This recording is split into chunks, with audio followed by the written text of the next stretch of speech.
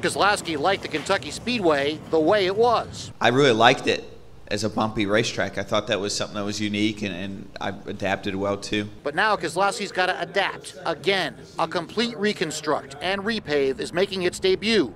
A smoother surface, better drainage. Turns 1 and 2 change dramatically, increasing their banking, making them really fast. Turns 3 and 4 remain slow and treacherous, hard to get a hold of. It lends itself to compromises with race car drivers, techniques, and car setups, and all those things that tend to open up the box to allow for better racing.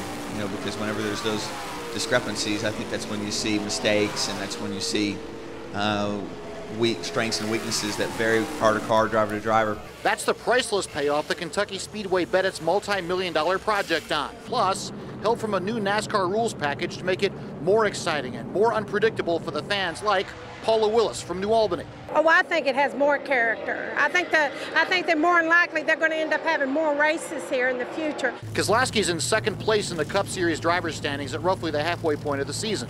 Has 3 wins, including last week at Daytona. 2 of his 20 career Cup wins have come here. To add a third, he must fit a challenged job description. One end is more of an aggressive corner from a driver's perspective, and the other more of finesse. So switching gears in the car is not always easy to do every straightaway, every lap, between being aggressive and having a lot of finesse, and I think that makes it unique.